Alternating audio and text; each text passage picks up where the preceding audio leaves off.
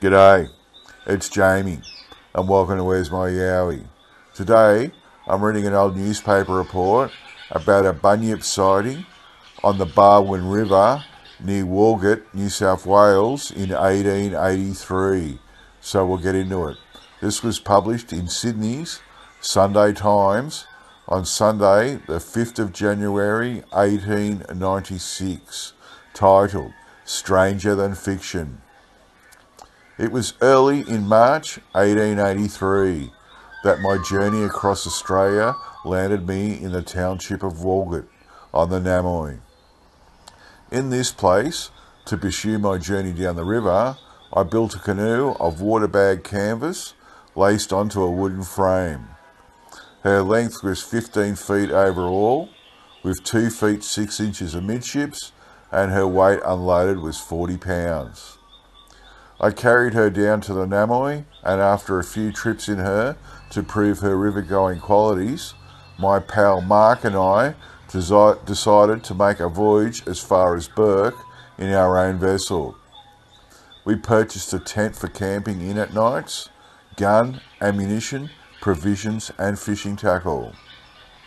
All being ready, we set sail, or rather commenced sailing down the river on Easter Sunday, March 25th at 8 o'clock in the morning. Our departure was duly noted in the Walgett Mail of the period. I kept a diary of this trip, which was entirely successful and somewhat adventurous, and from it I extract the following perfectly truthful statement of one occurrence, as a yarn of the whole cruise would take up too much of your space. On Monday morning, March 26th, after a most enjoyable day, we camped in a bend on the Uwandar Run, then owned by Amos Brothers, opposite a sharp point whence we could see up and down the River Barwon to the first bend each way. Mark went out with a gun while I put out the fishing lines. I was more successful of the two, as Mark only returned with a possum, and I succeeded in landing a fish about 3 pound weight and as sweet as a nut. Having cooked and feasted on these delicacies with the assistance of tea, damper and keen appetites, we lit our pipes and laid ourselves out to thoroughly enjoy a beautiful scene and peaceful evening. The weather being so lovely, to make up bunks, we spread the tent out on the ground and our blankets on top of the tent. And about 8 p.m, having seen that our gun was loaded, we turned in and were speedily in the arms of Morpheus. About 2 o'clock in the morning, I was awoke by a noise in the river, like the sound of a boat pulled by a number of oars working in irregular time. It was bright moonlight, and raising my head and looking down the river, I saw, coming round the bend, travelling against the stream, what appeared at first sight to be a long boat propelled by a number of short oars. What on earth could it be in that place and that hour puzzled me considerably. I woke Mark quietly, and we both watched it for several minutes, discussing in whispers the probabilities of what it could mean.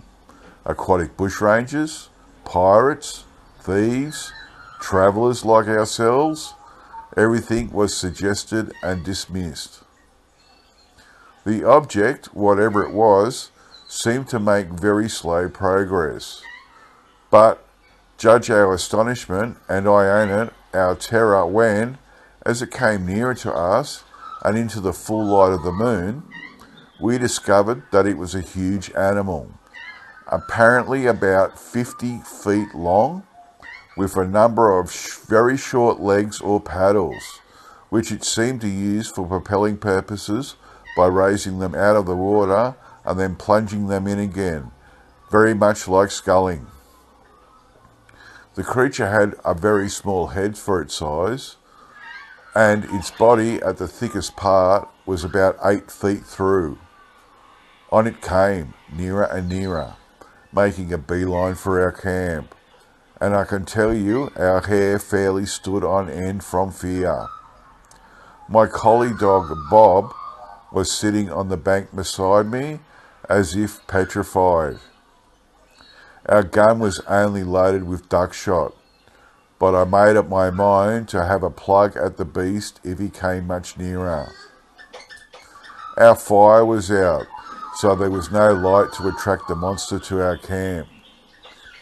Except for the noise made by the strange intruder, the silence was intensely oppressive. Tales of the Bunyip and other semi-fabulous monsters passed through my mind. Bunyip, or whatever it was now coming right under our camp in a most leisurely manner, as if thoroughly enjoying its swim. When it was right under us, and not more than 20 feet from the bank, I took up the gun.